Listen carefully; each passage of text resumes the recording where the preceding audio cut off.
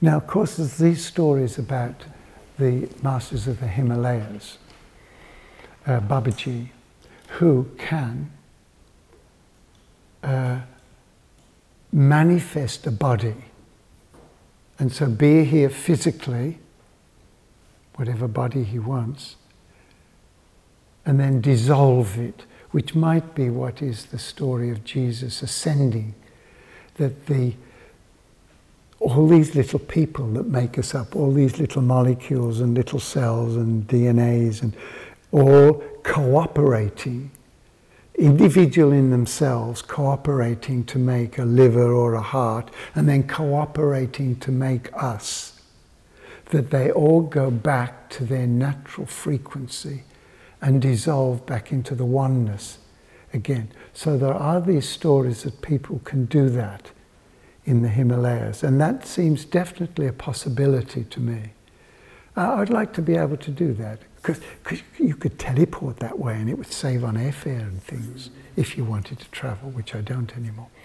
So we're coming back to this, let's call it a possibility, that there is more to you than you realize. Not only more, but it's infinite, infinite, infinite. Here's one little thing that gets my mind up in a knot. Scientists are now saying, I mean, reputable scientists are saying, there are more stars in our galaxy, not the universe, our galaxy. There are more stars in our galaxy than there are grains of sand on every single beach in the world.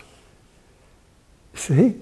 And there are more galaxies than every single grain of sand on our beaches. Mind-blowing, isn't it? Infinite, infinite. And of course the mind cannot comprehend infinity. The mind has to have a beginning and an end.